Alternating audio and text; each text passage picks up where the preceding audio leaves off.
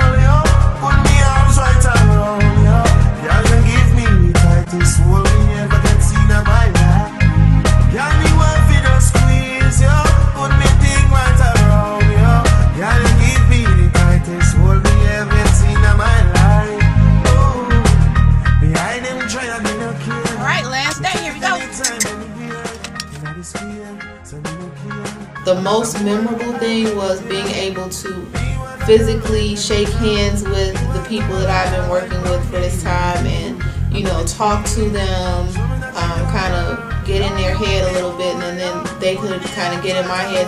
We can both see where the other person was coming from, and it was also good and fun to see people that I had not talked too much, but I seen their videos, and then they seen my videos, and so it was a whole oh, it's you type moment. And then it's a no, it's you, and it was really fun just to touch bases with people and meet up with people and kind of build the relationships on as we go forth. And I'm looking forward to the next event in Denver, Colorado.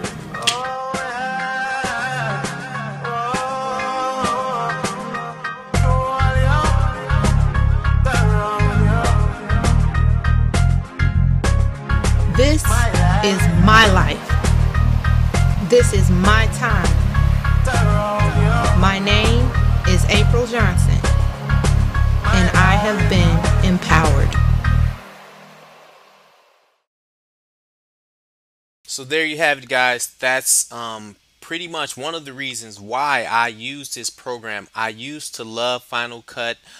Final Cut 7, Final Cut Studio. They were so advanced and ahead of their time, and I put a lot of resources. I'm actually a master pro in Apple products for post-production, and once Apple kind of like betrayed us and went to Final Cut 10, I won't say that it's a betrayal. It's more based for everyday people. If you're not really serious about editing and you want something that can do your editing for you almost, you can go with Final Cut Pro 10. But if you really want to think and you want to have full control of a traditional NLE, you want to go with the Adobe product line. The Adobe community supports you. They actually do a lot of things to actually hear and get feedback from their users. So that's the product that I recommend using. So you could download a free copy. Like I said before, I'm not getting any I'm not actually receiving any type of payment from Adobe for making this video, but I just wanted you to know what I use. So here's the project that I edited. You can see. Let's play a little bit of it. 1 second.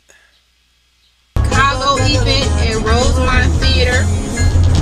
Turn left onto West Higgins Road. And I was running a little late because of the flooding and Well, guys, that's it. This is John from Captured Productions Inc. You can find me at John Johnson 101. Subscribe to my channel. Check out my blog. It's pretty interactive. It has a lot of features, and it's a lot of tech buzz from Adobe, from Apple, from Autodesk, from Avid, from Canon, all of the manufacturers that I've used on a regular to produce content for clients. So have fun editing and subscribe to my channel, and I'm going to go behind the scenes of how I actually edited that video if you subscribe, and I'm going to have other videos up too